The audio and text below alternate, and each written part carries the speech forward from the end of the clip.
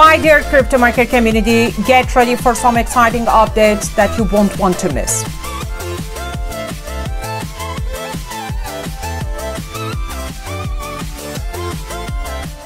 First up, XRP stakeholders believe that the recent SEC crackdown on exchanges indicates an end to the Ripple case.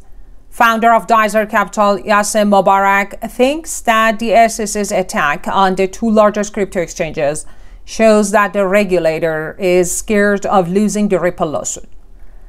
Rector, a prominent cryptocurrency journalist, speculates that the SEC is about to settle with Ripple. Another crypto proponent with the pseudonym Baba said that the SEC's recent crackdown on exchanges suggests that the Ripple lawsuit has been concluded. In a surprising turn of events, the US SEC has filed a lawsuit against Coinbase, one of the leading cryptocurrency exchanges based in California.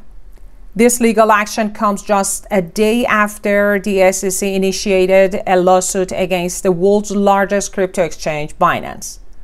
The regulatory agency accuses Coinbase of operating as an unregistered broker, exchange, and clearing agency, raising concerns about potential violations of financial regulations.